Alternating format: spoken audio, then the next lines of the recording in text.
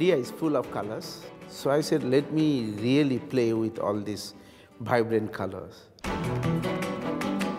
Growing up in a small place in a village in Tamluk, till the age of 18, I did not have any electric light at home.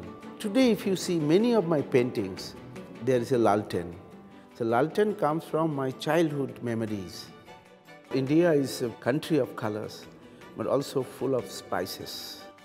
In Bengal, they create a mustard sauce called kasundi. From fresh mustard, in every village they make that. We use mustard for bangan, lady's finger, every corner you go. And we are known for spices.